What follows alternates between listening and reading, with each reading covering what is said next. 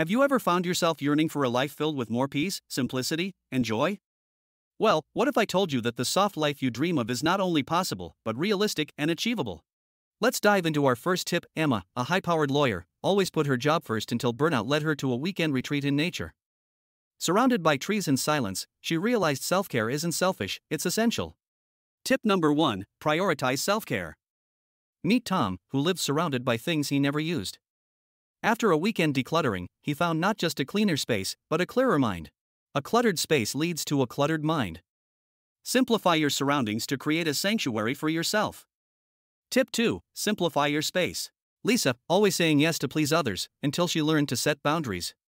This changed her life, giving her time for what truly matters. The takeaway?